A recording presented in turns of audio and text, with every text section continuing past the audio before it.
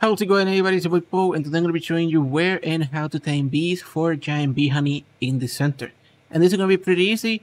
Basically, you first have to go to where you can find them, which is the south of the map on the redwoods area. After this, you're going to need three things.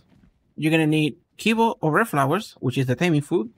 You're going to need bug repellent, and you're going to need a flyer. For this, I suggest a pteranodon, but you can use an ARK as well. And from here on, you just have to go to the redwoods, find the beehive, which is a little hard to find because they're up in the trees. They're extremely small compared to the log of the tree, which is massive. And basically what you want to do is hit it with an ARK or the pteranodon, break it, and then follow the queen bee to the ground. Once the queen bee is on the ground, you just have to put on the bug repellent, run towards it, and hit your action button. On PlayStation 5, it's going to be triangle.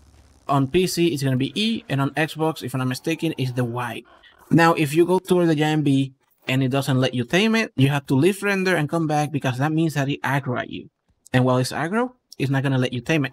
Now, another thing is don't use shoulder pads. Like, if you're running towards the queen bee and trying to spam the action button, you can probably throw out whatever you have on your shoulder. And since there's a lot of trudons, megatheriums, bears, and stuff, dangerous stuff on the redwoods, you can get it killed. So yeah, just take on those three things: kibo or taming food, bug repellent, and a flyer. That's everything you need to get yourself some beehives.